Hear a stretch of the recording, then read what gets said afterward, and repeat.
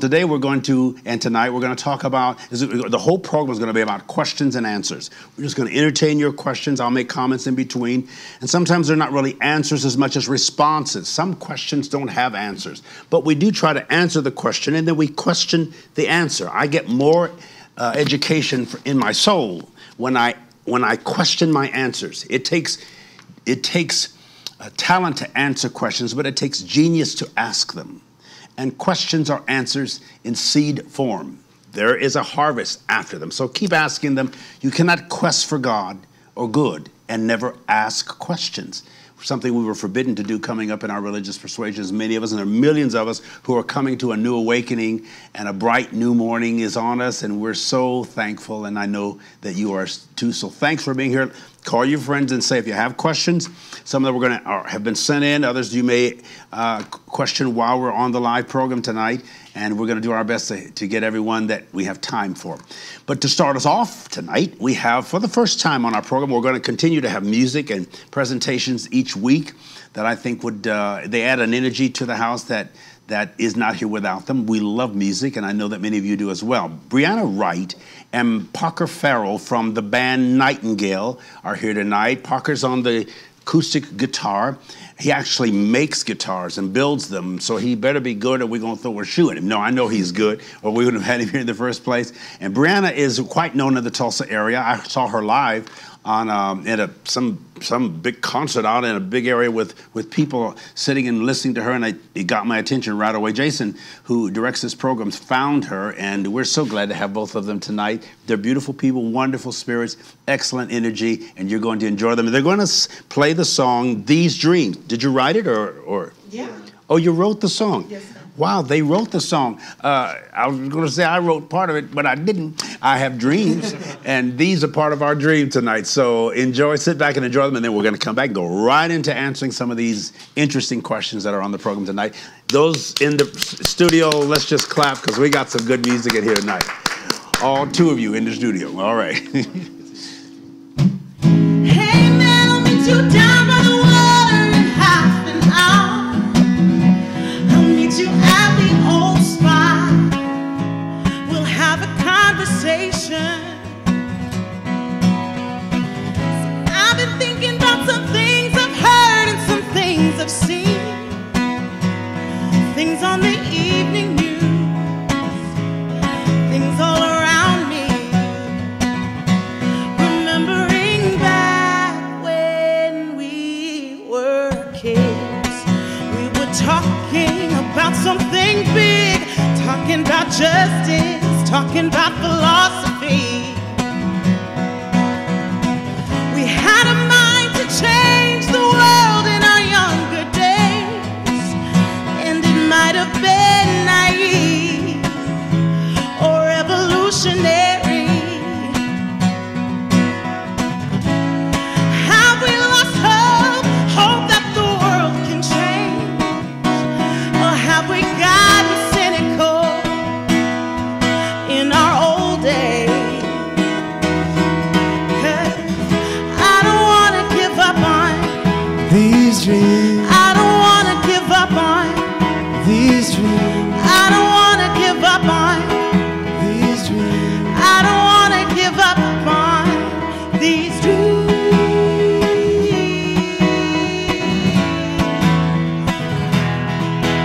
These dreams.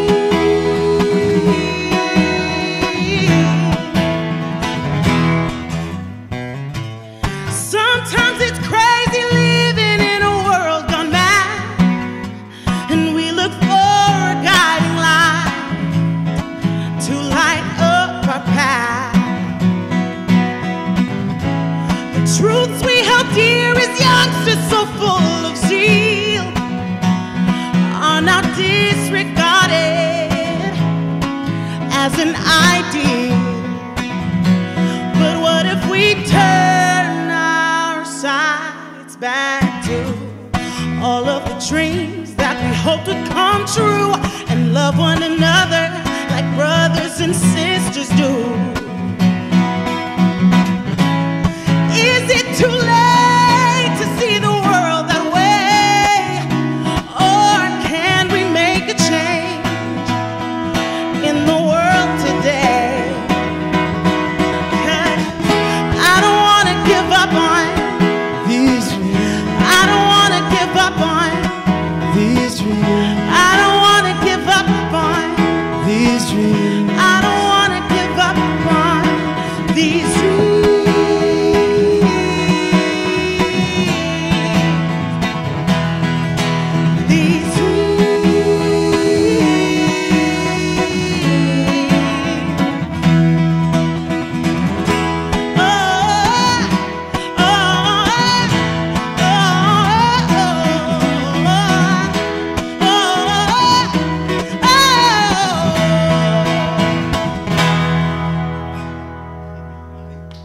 amazing. I love it. You could do a whole concert. Your energy is really high. Love it. What a wonderful mix you kids are. I say kids not in a disrespectful way, but they just babies. When you get, I'm a full-fledged, bona fide senior citizen, whatever that means. So I thank you for that. They're going to come back in a little bit with another song or two. And in fact, just tell us briefly, are you native Tulsans? Yes. Yeah, we're from here. I was born and raised. Where? Tulsa, right here in Broken Arrow. Oh my gosh. Yes, sir. Well, I didn't know that. I thought y'all don't seem like Tulsans, but what does that mean? Born and bred. No, Tulsa is just burgeoning. We're just becoming much more of a bright, attractive, a world-class city. I think we should be sort of a consular city where we one day actually have a consular here, a consul, I should say, for foreigners and people who are migrating into our country. This is very beautiful. There were, by the way, like 600 demonstrations in this country this past weekend, over Americans concerned about children's families being separated. And that I'm so proud of the Americans, all races, all cultures, all creeds, gathering in the streets from LA to DC, protesting the policies of the Trump administration regarding how we handle people who want to come to this place and space. It's interesting that most of the mass murderings and killings in our country have been perpetrated in this country by white Americans, men, not foreigners, not ethnic people. We wouldn't want people just tracing all the white men in this country and arresting them because, racially profiling them because so many of the murders, the mass murderings have been perpetrated by that. That's a crazy way of thinking. So we need to, this is a wake-up call in so many ways, and we're just praying and thinking, and as Come Monday members, we are cultural creatives. We're social activists and sacred, I call us sacred activists. We are spiritual progressives. We care about our country. We don't just want to make a difference in the world. We would like to help create a different world, one that smiles more, one that is more congenial, one that is more livable and lovable, especially here in America where the tensions are extreme. We've never quite had so much protestation of any particular administration in the history of the country. There's something really different occurring, and it's ultimately going to be okay. It's just tension and stress. It's such a polarization of our country. The polarities are extreme more than ever. We have elections, so there's tension. Sometimes the kind of collective tension that we're experiencing causes natural disasters and storms because the earth seems to respond to the energy of the people on it. And there are earthquakes and tremors and, of course, a few volcano eruptions, and there are other things that are simmering underneath that may explode over the next few months. So brace yourself to ride the storm out, to go and grow with the flow, even when the flow becomes a flood. That's one of my personal mottos that has been for the last several years. We can manage this. We can master this. We have to make the change, manage the change, and then master it. And so we're not really in trouble. We're just in transition as a people. We're in transition as a place. We're in transition as individuals, and I've embraced that my whole life. And then more aggressively the last 15 years when I've gone through such a major transition. It's been very powerful. I don't care how bad it seems or gets for you, it does get better. Whoever you are, whatever you're enduring, whatever you're surviving, it always gets better. And I always remember the statement by my esteemed psychiatrist and writer, Viktor Frankl, who lived until his 90s. He died in Germany. He was a psychologist and a Holocaust survivor. And he made this powerful statement: to live is to suffer. To survive is to find meaning or significance in the suffering. To find a assignment or a sign, a signal in the suffering. So whatever you're going through, there's a signal in there, there's a sign for you. You're going to make it just fine. Hang tough, and don't look back. All right, here's a question. Hey, Bishop, a former theology student at Liberty University, but I have embraced your beliefs. I am a former theology student. I call theology God thought and God talk. Theo is the Greek word for God. Logos is utterance or thought or conversation or logic, the logistics of divinity.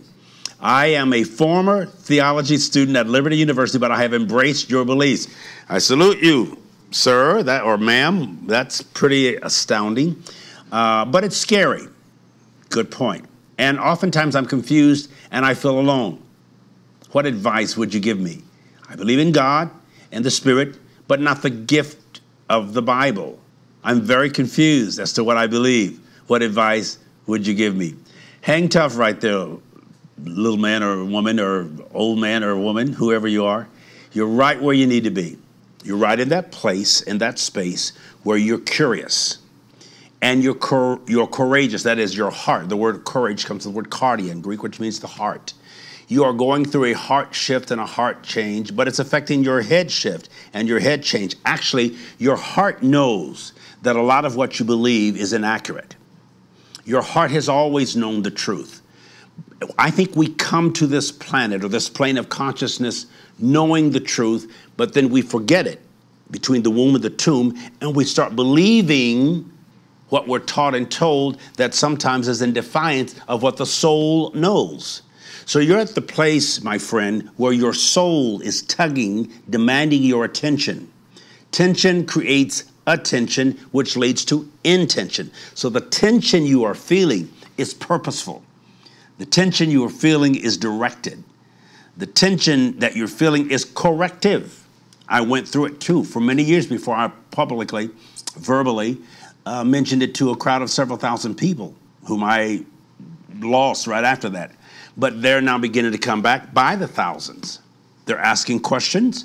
Some feel the energy or the spirit of what I'm saying, though the words that I'm saying doesn't quite make sense because we are dealing with at least 2,000 years of entrenched indoctrination.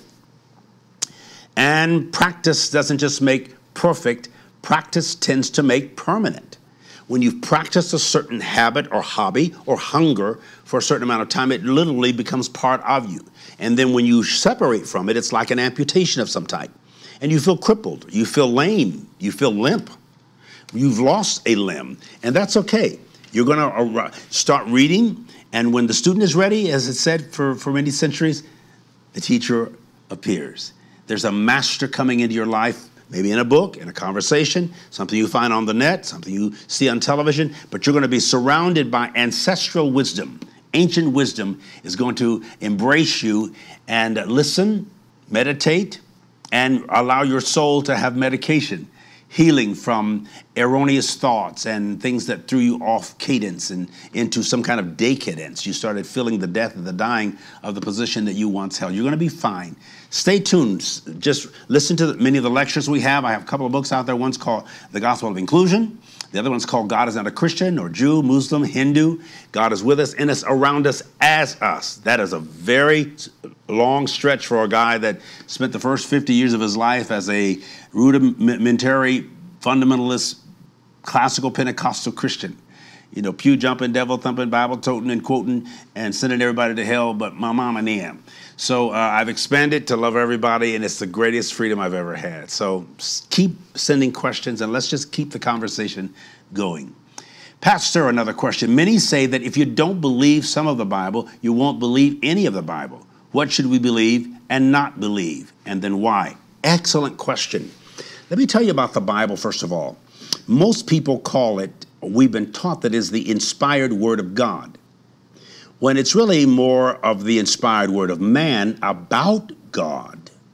And some of that is now expired. I mean, it's irrelevant. It doesn't relate to the culture or the character of the human being. There's some wonderful stories in it. I take the Bible seriously. I just don't take it literally. The Bible itself says the letter or literal kills, spirit gives life.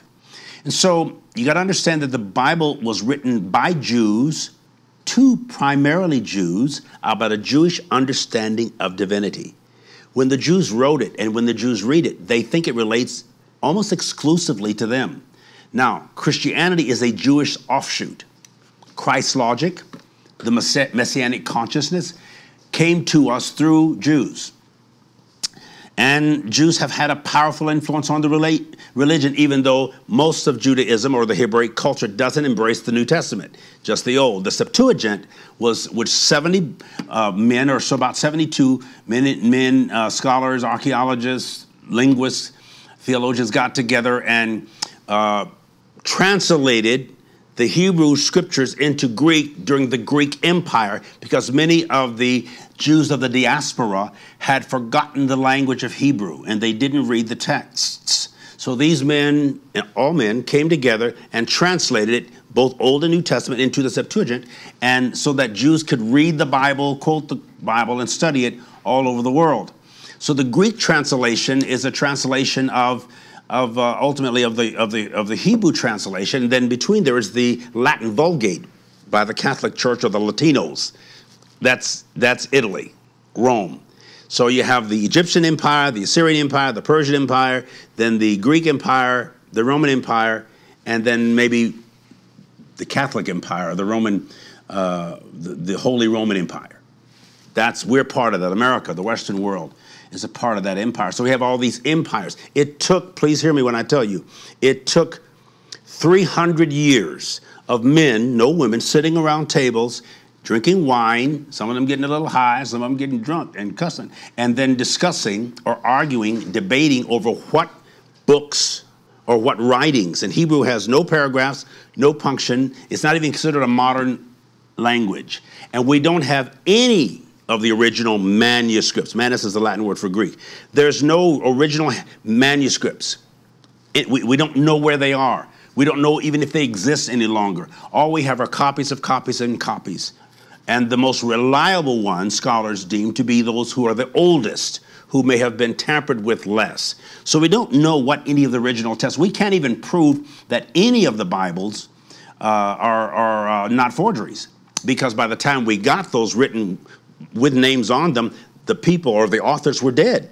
Some of them 40, 50, 70 years old, hundreds of years old. And so, it was 1,400 years between Jesus and the Gutenberg press when the Bible was mass produced, the 14th century. And even then, probably 80 to 90% of the world's population was basically illiterate. They couldn't read.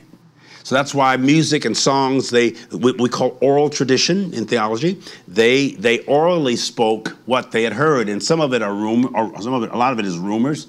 So we don't probably have, and you can say, well, it's by faith. I just trusted by faith. We walk by faith and not by sight. Well, you can walk by faith and not by sight, but it didn't say walk by faith and not by sense. It's got to make sense. Common sense. Some of the things that we believe don't even make common sense. They don't even make dog sense. So we need to rethink what we believe and why we believe it and how those beliefs add to or subtract from the quality of our lives. So it's okay to evolve in your process of studying Scripture. Again, study it, but don't just read the Bible literally. Read the history of the book, where it came from, how it came down to us. We don't know anything personally about the men who translated it or those who decided what would be in the cane or the canon. The canon is that which we lean on and walk with superficially. And there's a lot of words that have to be broken down over time. But anyway, I'm glad you're asking questions, and I'll try to answer them and then question my answers. We'll keep this up for a while, but that was a great question. So take it slow and read it, and when it makes sense to your spirit, that's what you identify. Separating tradition from fresh revelation is not always the easiest thing, but it's the best to do. Somebody says, what is my favorite translation of the Bible? I'm beginning the process to be ordained in the Christian Universalist Association. Wow. I love what you are doing. Thank you, whoever sent that. Happy to be doing it. I have used the New International Version for about 40 years because one of my college professors at ORU was one of the translators and knew some of the others. It has been recently, I think, bought by Amazon and retranslated, and certain words, I'm told, have been removed from that particular translation. I have not studied it carefully, but originally the New American Standard is a good one. Now, there's a difference in a translation and transliteration. Transliteration means you translate the letters, the alphabets of the languages in which the original copies were written. That takes a lot more work. You have to be very careful about interpretations or paraphrases. One of the best is the Message Bible. If you just want a general interpretation put in modern English of what the writers originally meant, it's fairly accurate, but it is someone else's interpretation, not necessarily directly from the original language, either Greek or Hebrew, in which it was written. And then, of course, Latin, because that's the dominated Catholic means universal. When you say Roman Catholic, you mean the Roman Universal Church. But Catholic is just a Latin word for universal church. I believe in the universal church. And so I'm a Universalist Unitarian as well. I'm licensed also with the Church of God in Christ. I'm licensed with the United Church of Christ. Nobody ever asked me for those licenses, so I study and get little things from all of them. So you're on a good path, but those translations will work. And again, try to be as spiritual and meditative as you can and find out what resonates with the cadence and syncopation of your soul. Not just your head, but what you feel about what you read, what kind of chemicals respond in your soul and system when you read it. That's also the spiritual and mystical aspect of studying scriptures.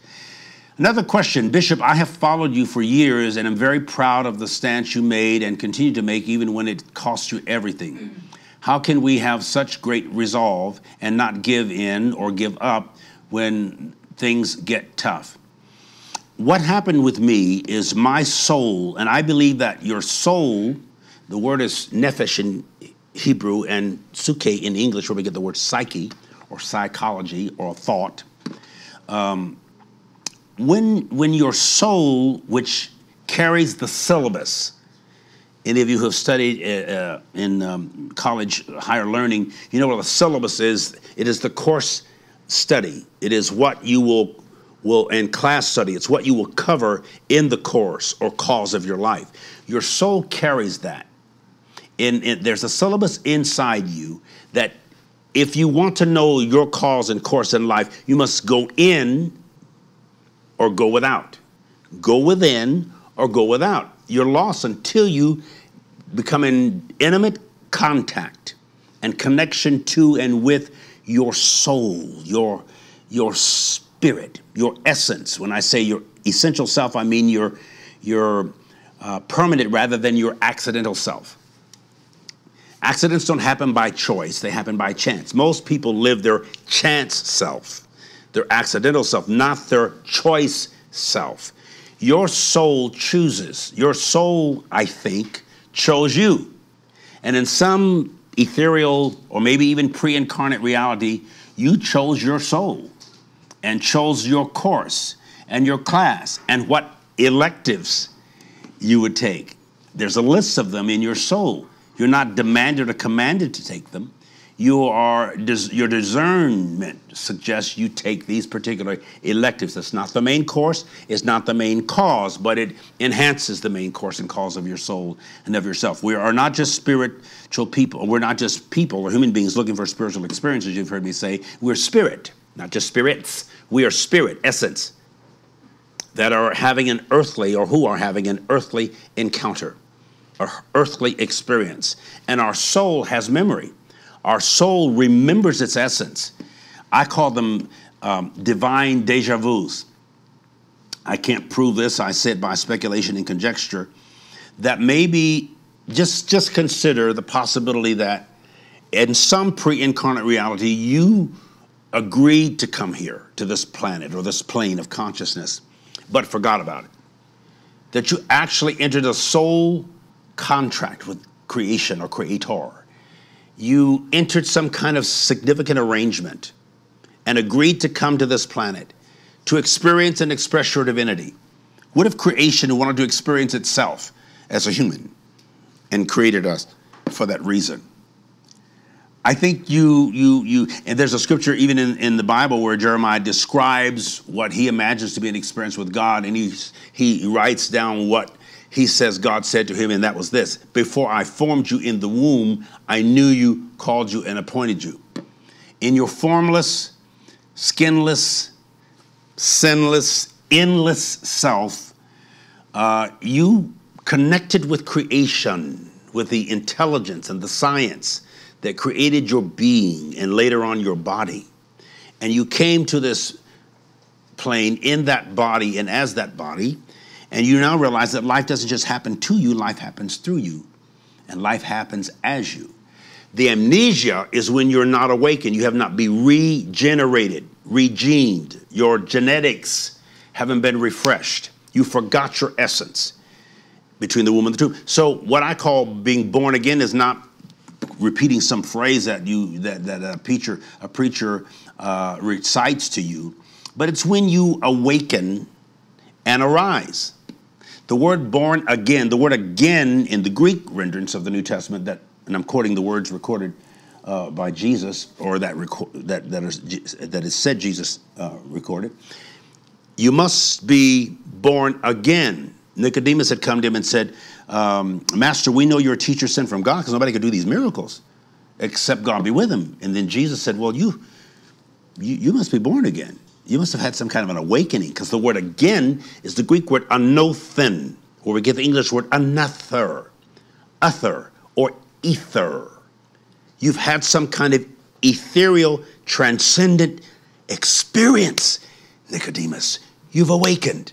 He didn't know what Jesus meant. What do you mean, born again? I go a second time my mother's. No. Flesh gives birth to flesh. Spirit gives birth to spirit. You must be born of water and spirit. He's not talking about baptism. He's talking about the natural birth when the water breaks. Remember, you are 80% water when you're born. And as an adult, you become about 50 to 60%. Your brain remains 80%. You swim the first 9 months of your life. We got some kind of gills or something in there. And most of that water is urine. The amniotic fluids, about 80% urine. You came here pissed off. See, and then you had to learn how to deal with all that. That's what the Lord showed me in a dream. So there's an anger, there's some kind of a tension. You know, I call life a sexually transmitted disease, a tension. There's anxiety. And we treat that incurable disease we call life, and ultimately terminal disease, because we all go through the transition we call death. It's incurable, but it's not untreatable. We are in treatment. It's the word therapy. That's the Greek word for healing. One of the words is iomai, which is very infrequently used in Scripture. The other one is therapeuo, where we get the word therapy. It means to attend to menially. The root word is therapon, which means janitor, a custodian. So we are in healing ministries. We're just janitors. You can call me Bishop Janitor, or son of a bishop janitor, whatever you want to call me. But I'm here, and I do what I do, and it's fun. So this is what all Come Monday is about, and we're going to continue to evolve in our consciousness of what that means. Moon Day, I'm doing some intrinsic study on the moon and what its essence to the planet and to the universe is. It's quite interesting and quite mystical and quite spiritual. And when I share it, you're going to love it. So we're going to go to a Come Monday promo to give you a little bit of idea of what that means when you become a member of Come Monday. After that, we're going to come back and have some more music, right? Yes. Yeah, the word music comes from the word muse, which means to think. So they're going to make us think. To amuse is the opposite, which means to stop thinking. And we need to do both. You need to know how to think and stop thinking. Some of you forgot that you stopped thinking. So start thinking again, or rethinking, which means repenting. I'll tell you more about that later. Watch this promo. Then you're going to hear this precious young woman and gentleman play the guitar and sing, and you're going to like it. See you in a second.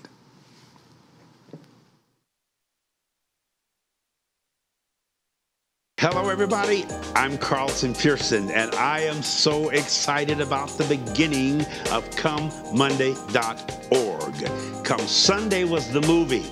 Come Monday is the movement into broader enlightenment and life. And as a member of Come Monday, you'll receive one video each Monday for the entire year. That's 52 videos in total that you'll receive every Monday morning to get your week started out on a positive and powerful note. I will also be sending you one email each day, Monday through Friday, that will support the thought of the week. That's 260 emails throughout the entire year to inspire the genius inside of you. We will also provide a private Facebook group so that we can all come together in a safe environment and discuss personal, pertinent, powerful issues. You will also receive a digital monthly newsletter full of interesting updates and current events and exciting pictures.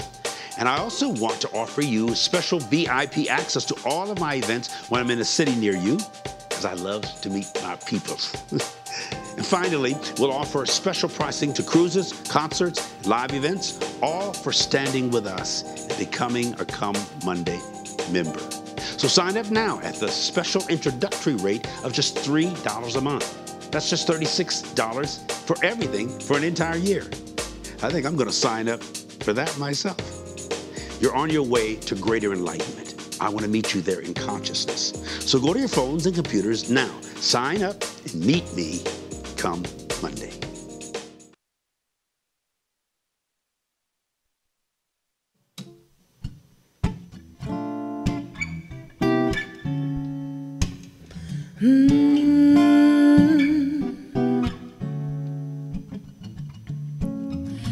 Took some time trying to find an answer to clear my mind, and all I got from my pursuit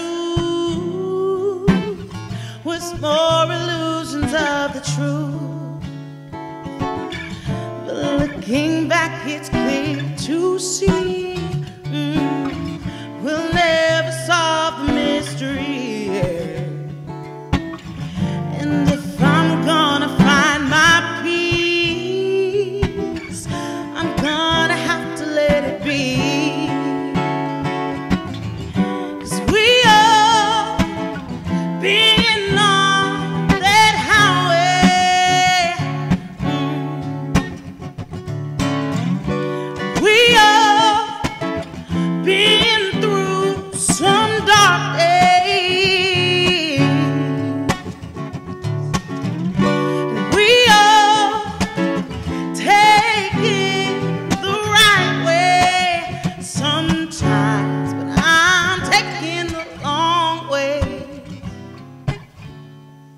Follow me if you can.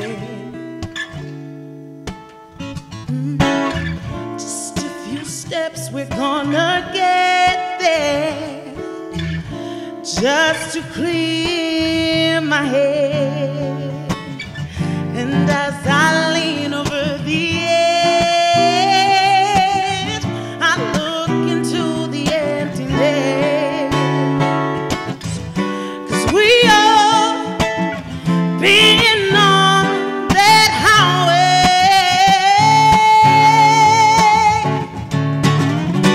We all been through some dark days.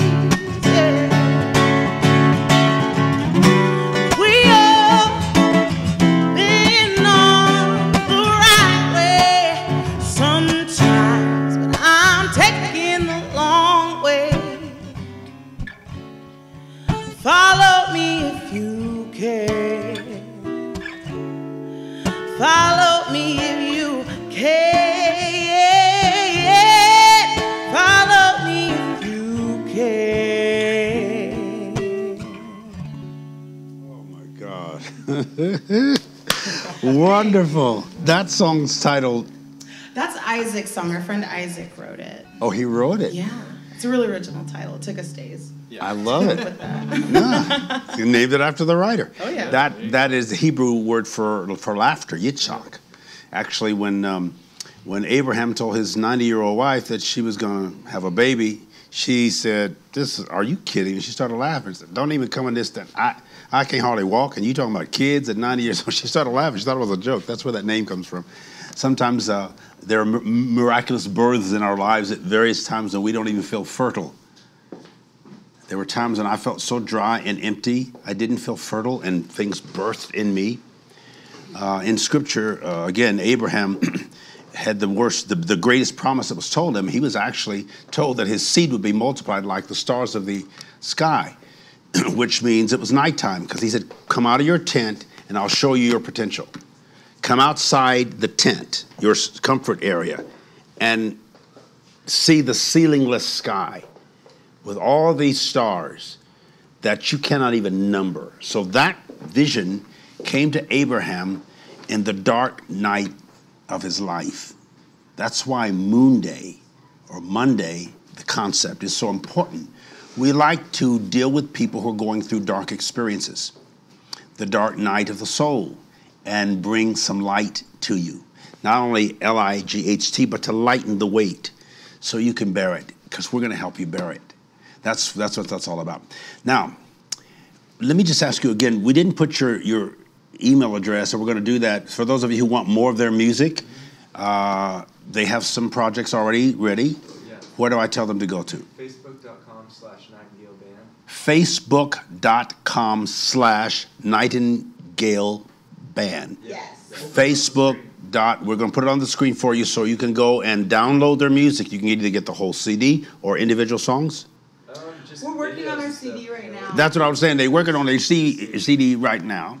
But you can go to the site and learn how they're working on the CD, okay? Because they got great stuff. They got a whole band. And this video, I want you to enjoy them more. Their music makes sense. It's original, comes out of their spirits or friends' spirits. And I hope all their friends have decent spirits. I suppose they do. The energy is powerful. The music is enlightening. All right, somebody asked me, how has the release of the movie, Come Sunday, about my life, changed my life? It was about an aspect of my life. It isn't my whole, we're working on, in conversation with people about documentaries that will trace the whole journey of my 65 years. Hard to put that in 90 minutes. It's even hard to put the 15-year period that's in that particular Come Sunday version. One of the things I learned from it has changed my life in a lot of ways, is that what supposedly millions of people wanted to mute the message they didn't want out, secular groups came in and entities came in, and now it's in 117 million subscribers possession. Anybody can watch it anytime for perpetuity. Netflix spent, I think, $17 billion last year in creating or buying new stuff. They bought ours, which was produced by In-Game and National Public Radio. My friend Ira Glass first edited an interview that was given to me right here in Tulsa, right in the middle of my shift. And I mean, shift happens, and mine had hit the fan. S-H-I-F-T, my mother insists I spell it out so y'all don't get it mixed up with what it sounds like and sometimes smells like. When you're going through a shift, it's not always pleasant.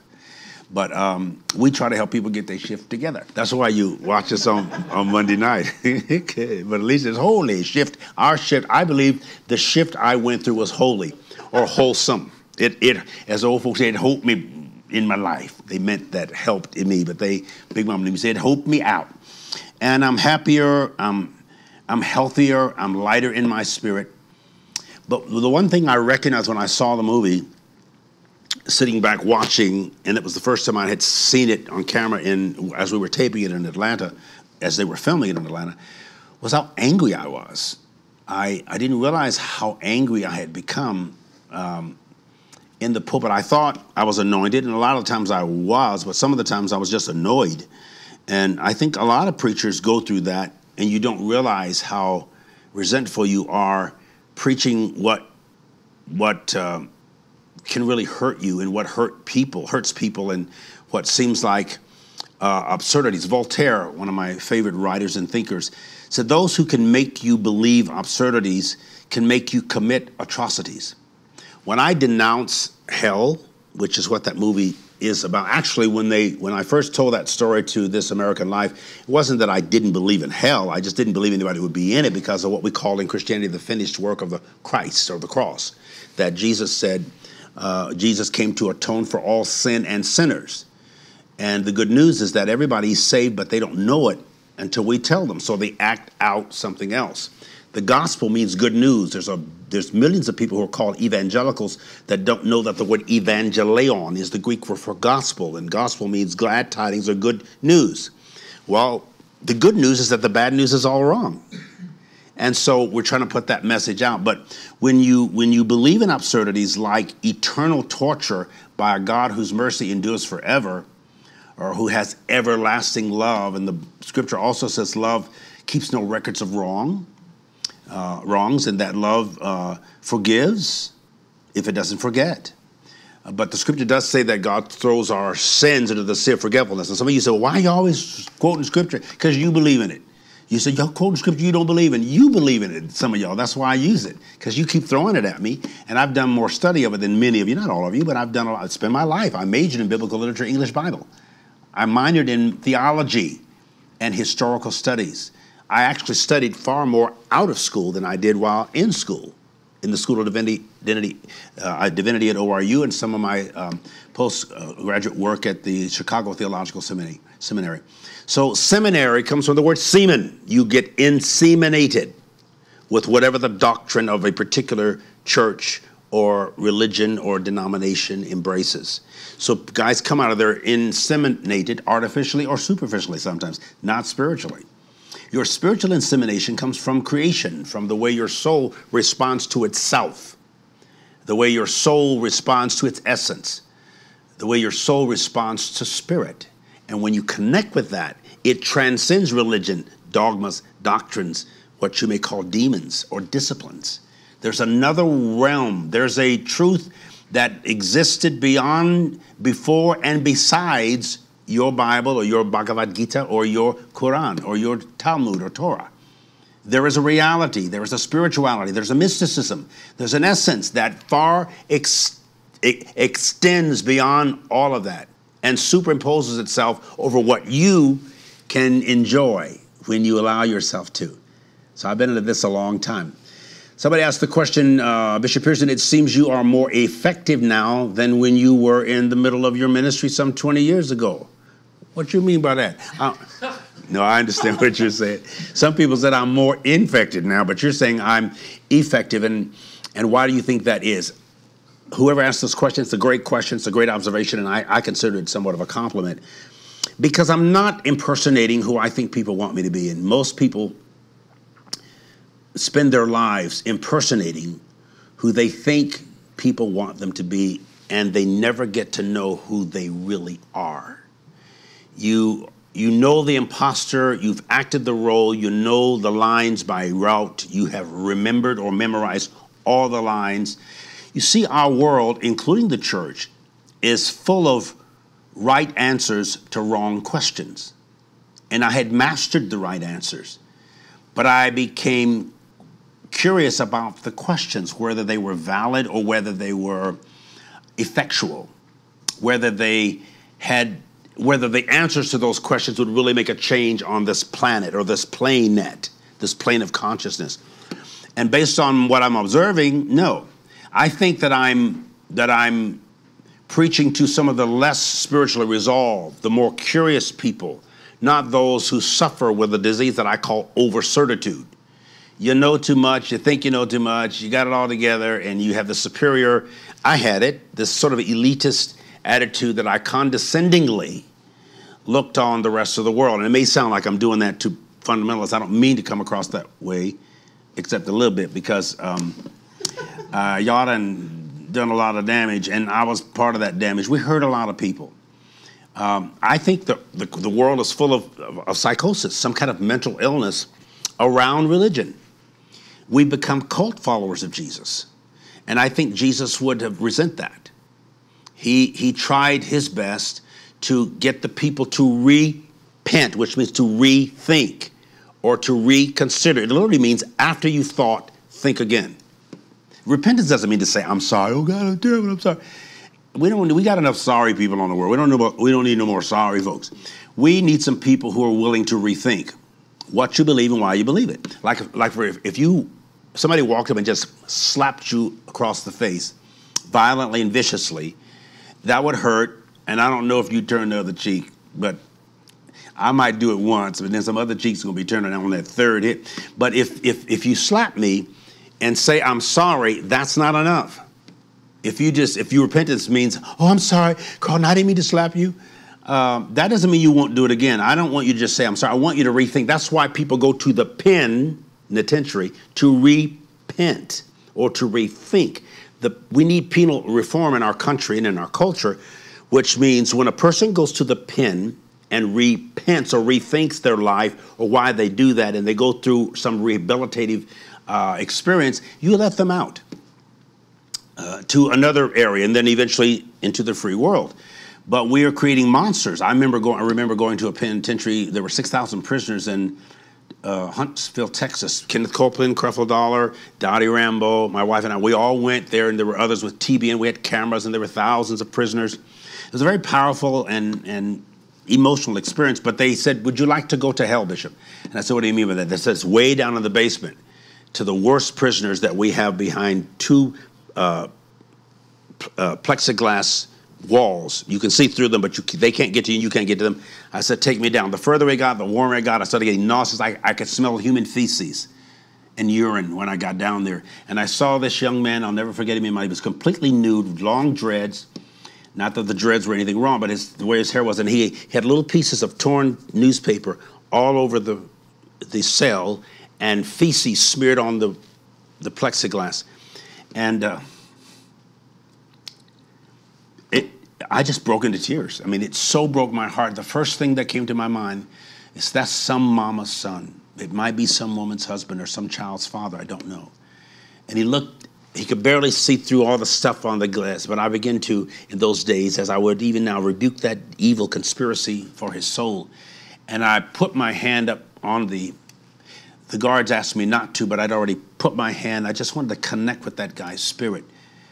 He was insane, but that kind of situation would draw somebody to insanity. They lose their mind. We do that in prisons across this country because we don't know even what the word penitentiary means.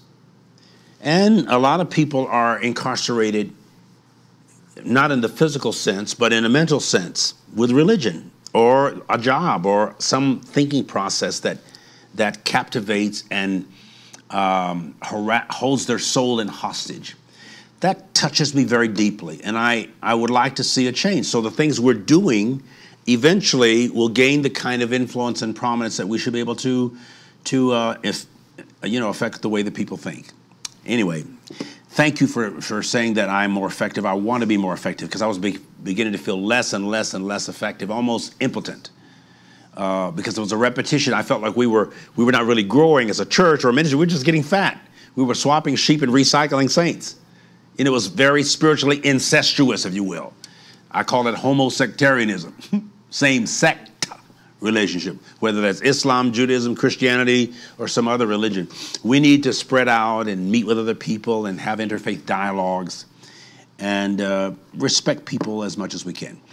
All right, I just signed up for ComeMonday.org and love it. Thank you, I'm glad you do. We'll be getting a new video from you every Monday. Yes, you will be getting a new video. You got the first one today. And the next one's going to be on focus. This whole week is about fear. So you'll be getting an email every day. And you'll get a video on Monday. And the theme for the week is fear or fearlessness, dealing with fear. And there's a scripture that says God has not given us a spirit of fear. The word spirit is an energy. Fear is a spirit. God has not given us a spirit of fear, but of love, power, and sound mind. The NIV translation, which I refer to later, would say self-discipline. And so we're gonna do that every week, and then we'll do focus. We'll be integrity. We'll do endurance, whatever. But it'll be something edifying. In other words, it builds, and an edifice is a building. So when I say edify, it means build you up, raise your consciousness, elevate your spirit, and lots of other things come along with joining. And and I don't want to be exclusive, but we have a group of people that are really signing up and registering to not only listen to us on Monday nights live, but read our newsletter, and we'll have pictures and stories and articles. We'll have cruises and seminars and events around the country. You're going to have a wonderful time. So let's go to the ComeMonday.org promo, and it'll tell you more about that since you made reference to it. I'm glad you joined. Thanks for being a part of our family, and welcome to it. We'll go to the promo, and then we'll... Don't cut me off short. That's what my used to say when you hung up the phone, and she'd call you, but don't cut me off short. Anyway, we're going to go to this promo, and then we're going to come back to some of that electrifying music that you've enjoyed by this precious young Brianna and Parker. They're going to park right up here with that guitar and sing. All right, we'll be back in a second. Hello, everybody.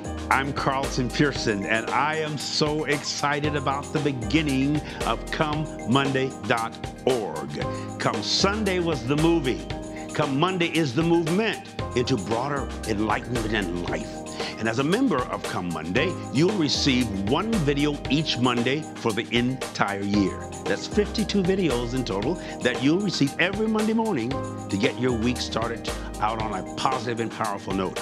I will also be sending you one email each day, Monday through Friday, that will support the thought of the week. That's 260 emails throughout the entire year to inspire the genius inside of you. We will also provide a private Facebook group so that we can all come together in a safe environment and discuss personal, pertinent, powerful issues. You will also receive a digital monthly newsletter full of interesting updates and current events and exciting pictures. And I also want to offer you special VIP access to all of my events when I'm in a city near you, because I love to meet my peoples. And finally, we'll offer special pricing to cruises, concerts, live events, all for standing with us and becoming a ComeMonday member. So sign up now at the special introductory rate of just $3 a month. That's just $36 for everything for an entire year. I think I'm going to sign up for that myself.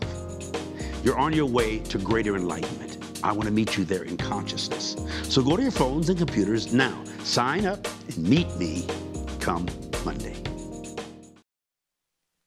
Thank you. We're finished. Can you believe an hour has gone by, even though we started a little bit late? Really enjoyed being with you tonight. It's always a pleasure. I feel like you're actually in the studio, or that I'm in your living room asking for a piece of fruit or whatever you got on your table, or maybe a cup of tea. We're gonna finish the program with Brianna and Parker and their excellent music. The information how to reach them online is on the screen, or should be. So let's go out tonight with this precious young couple that have so much to offer. You guys are wonderful. Really appreciate you being here. Thanks. And I'm applauding. There's thousands of people applauding right now. Sing it.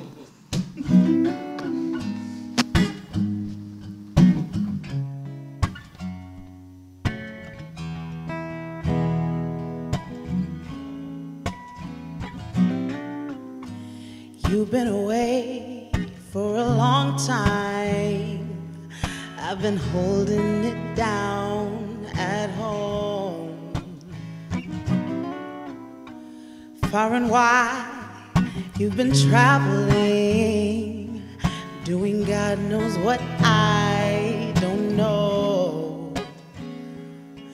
Oh, but let me show you how good it can be with just a house in the country. The world is gonna be what it'll be. It's got nothing on you and me. When I was young, I had that wanderlust, and I know you've got it still. No one ever showed you just how good it could be when you settle yourself, but I will. Oh, let me show you how good it can be with just a house in the country. The world is gonna be what it'll be. It's got nothing on you and me. Little white house with a big maple tree, in the backyard where the kids can play. Screened-in porch with a slow spinning fan, and a cold glass of iced tea. Oh, let me show you how good it can be with just a house, oh, in the country. The world is gonna be what it'll be. It's got nothing on you and me. Oh, it's got nothing on you and me.